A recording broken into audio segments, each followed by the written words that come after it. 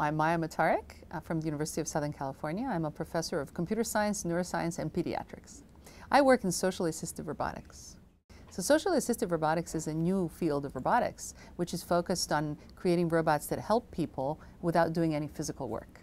Oh, I've been interested in engineering forever. I just didn't know it was engineering. I was always interested in working with people and creating things that might be interesting for people to help them interact and improve. I just didn't know it was called engineering. I was interested in creating machines that could interact with people. And at first, those machines were just computers. But then I got interested in actually creating physical machines, robots, and that is engineering. But mostly I studied both computers and art, and I was looking, and psychology, and I was looking for a way in which all of these things could come together. And it turns out if you think about computers and people, then you find robotics as an intersection, or you find artificial intelligence as an intersection. And so that's what I found. But I think there's a tremendous amount of art in engineering.